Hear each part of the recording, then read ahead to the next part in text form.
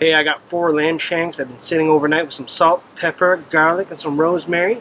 I'm going to slow cook that in my cast iron Dutch oven for about 3 hours, braising that with some stout craft beer. Check it out.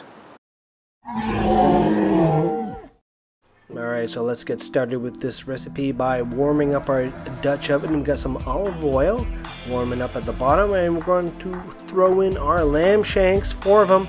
They were sitting overnight in the fridge with some salt, pepper, garlic, rosemary.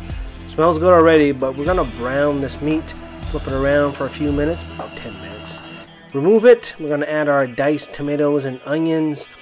The tomatoes were fire roasted and smelling pretty good. Let's give that a quick stir once everything's kind of softened up.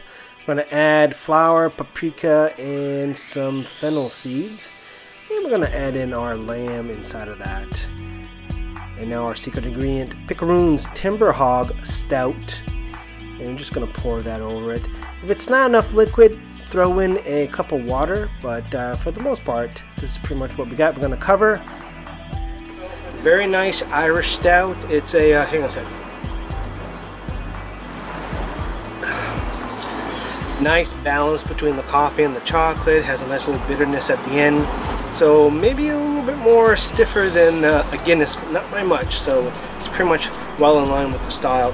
I think this will go very nicely with our lamb shanks. We got some oven roasted tomatoes and our mixture of spices. We're going to slow cook that for about 2.5 to 3 hours until it's done on the coals, and we're going to give this a taste afterwards. Here we are after 3 hours. I threw in the corn, 1 hour to go. Look at that, looks amazing. Let's try to pick some of this lamb. It is falling off the bone. That is when you know it's ready. So let's do a quick little plate and show you what this looks like.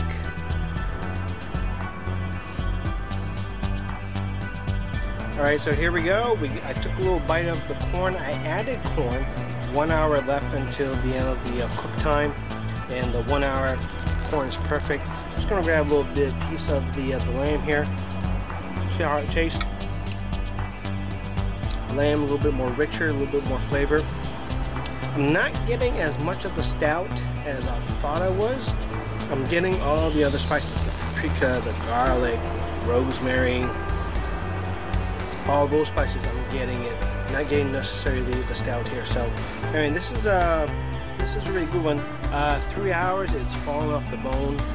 This is really good. If you're not used to lamb, you want to give it a try. Honestly, give this recipe a try. And we got some salad here in the house. We're gonna pair that with the meat. But otherwise, give it a try. Let me know in the comments what you think, and we'll see you guys next time.